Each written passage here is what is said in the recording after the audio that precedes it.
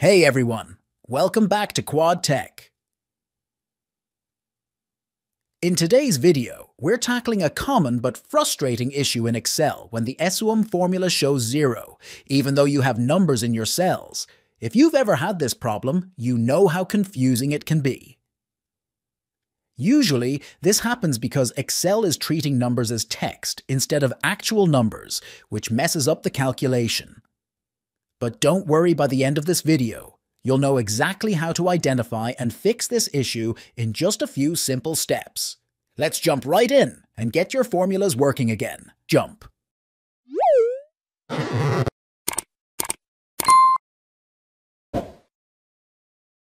The issue is likely due to the way the salaries are formatted.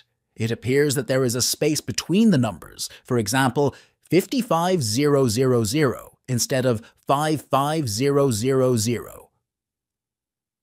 Excel may interpret these values as text rather than numbers, which prevents them from being included in a numerical sum.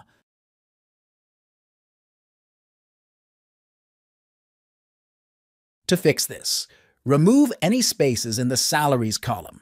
You can do this manually or use the Find and Replace feature. Select the Salaries column.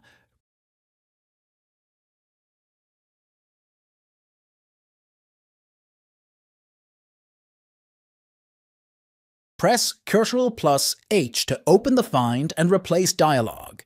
In the Find What field, type a space. Leave the Replace with field empty. Leave the Replace with field empty.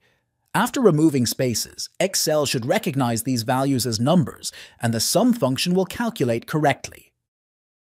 And that's it! Now you know how to fix the issue when Excel's SUM formula shows 0. Just remember to check for spaces or text formatting that might be causing the problem. I hope this quick tip helped you out. If it did, please give this video a thumbs up and consider subscribing for more Excel tips and tricks. Thanks for watching, and see you in the next video.